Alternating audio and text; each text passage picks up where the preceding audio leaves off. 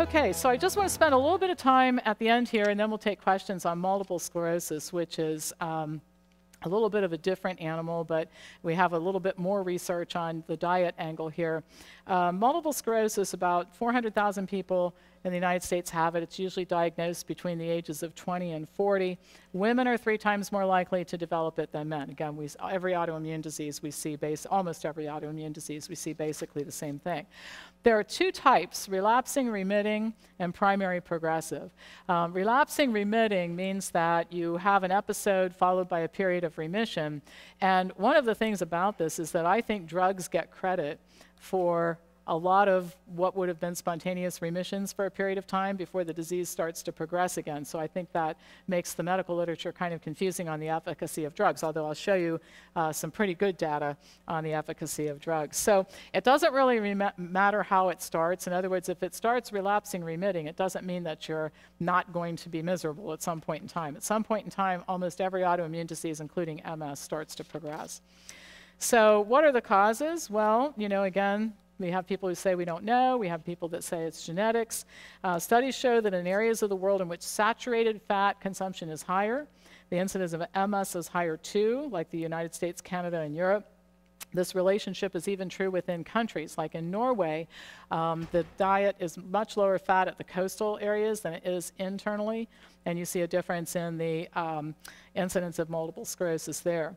Cow's milk was found to be as predictive for cow's milk consumption for the development of MS as living in a northern altitude. And there is some element of molecular mimicry, which I talked to you about earlier. So Dr. Roy Swank was the grandfather of research on multiple sclerosis.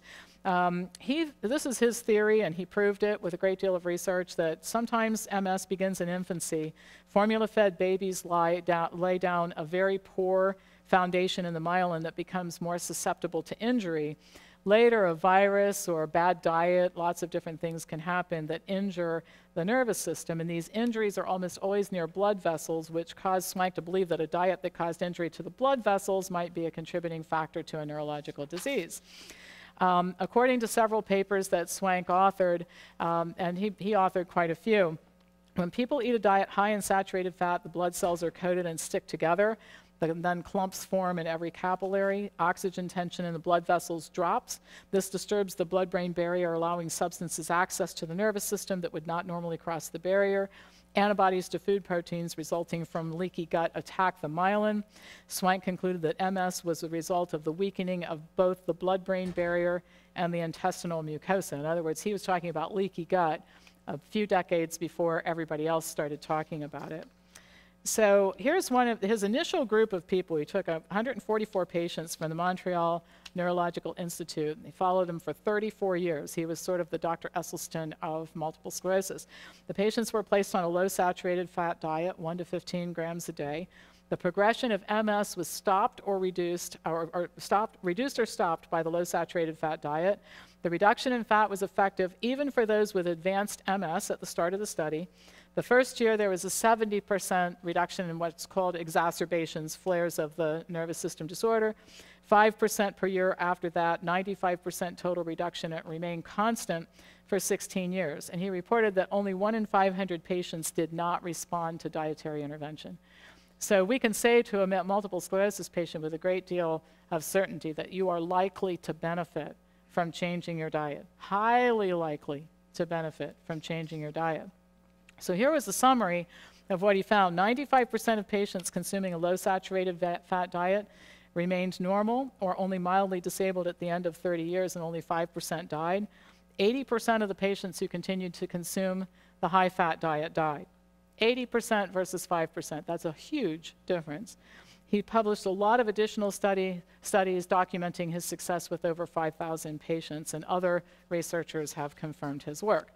Now, I mentioned this before, the drugs are incredibly ineffective for MS, and I think they get credit for the relapsing remitting pattern in the beginning.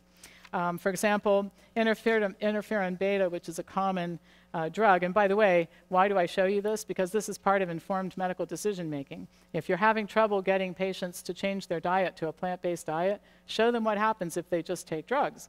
So among patients with relapsing remitting MS, administration of interferon beta was not associated with a reduction in progression of disability. The ultimate goal of treatment for MS is to prevent or delay long-term disability. Our findings bring into question the routine use of interferon beta drugs to achieve this goal in MS.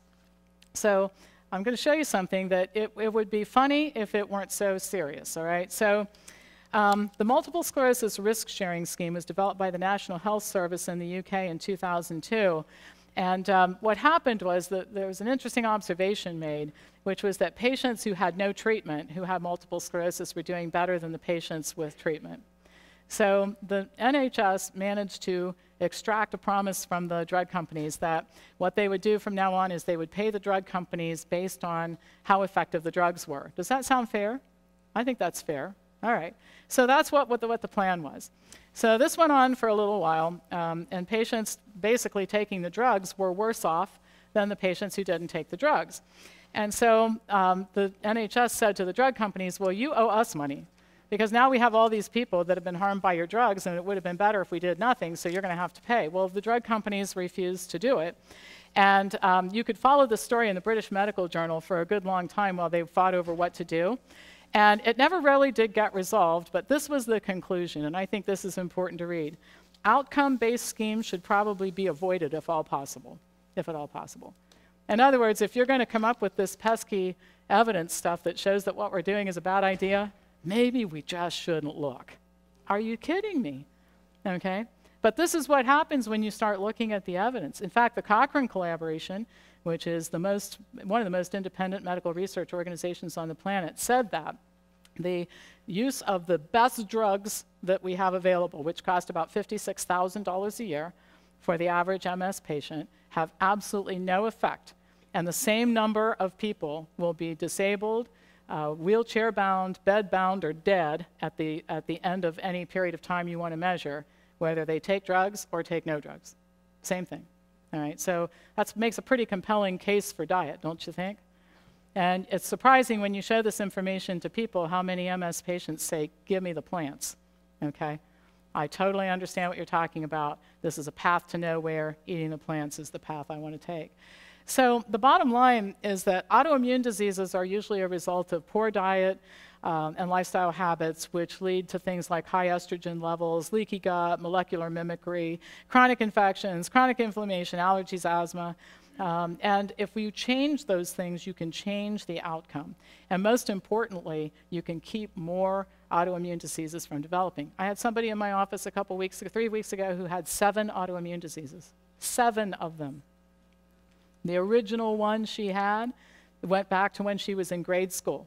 Small patches of psoriasis, which people thought no big deal.